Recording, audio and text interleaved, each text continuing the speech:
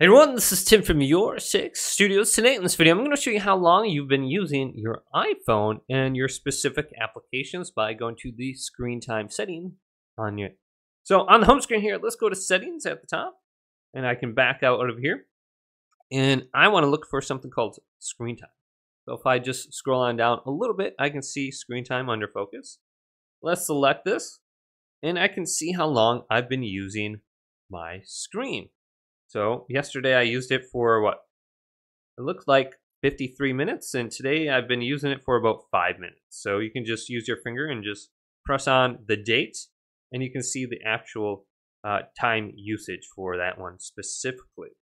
Now at the bottom you can see all apps and website activity. If you press that, you can scroll on down. You can see I looked at Facebook for 31 seconds, App Store for 9 minutes, and settings, I've been in that for about 32 minutes for a total screen time of 58 minutes. So this is last updated at 9:46 a.m. Then again, scroll on down, the daily average, and the first used app after pickup. Oh gosh, and here's the notifications.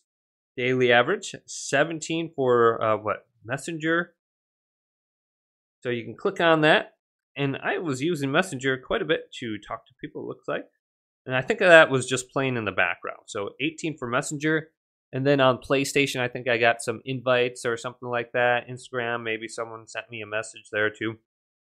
But you can just look at this.